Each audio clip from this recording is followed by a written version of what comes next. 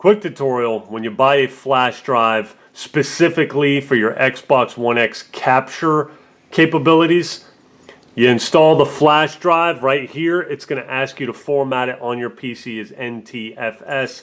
To do that, all you're going to do is as follows. Take your USB storage device, connect it. I haven't used it for anything else. I bought it specifically for this. Let's pull this up. Nope, we ain't going to use that. I'm going to go right to this here. Go to Format, and we're going to go to NTFS and hit Start.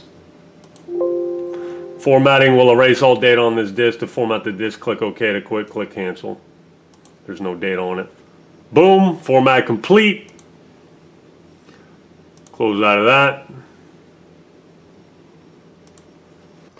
Okay, so I got a little USB adapter in the back. Plug in your flash drive. You're going to go to your settings. Actually, yeah, just go here. Advanced settings. Capture location. USB. This lets you capture longer clips and edit on your PC depending on the size storage device. Game clips can be up to 6 minutes long.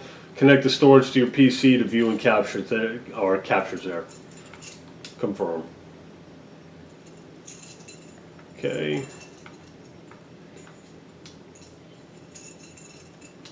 Still only does 1080p because I don't have a 4K television, which sucks, but whatever. Alright, so we're in game. We want to record. So what we're going to do is go to Capture Options. Now see, you can record up to an hour. It says you've set the USB 30 as your capture location for game clips and screenshots.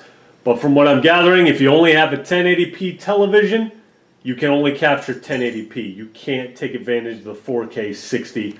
So once again, on 1080p, you are gimped if you have the Xbox One X. So there you go. If any of this information is wrong, feel free to let me know in the comments. I'm learning as I go. Ahalo.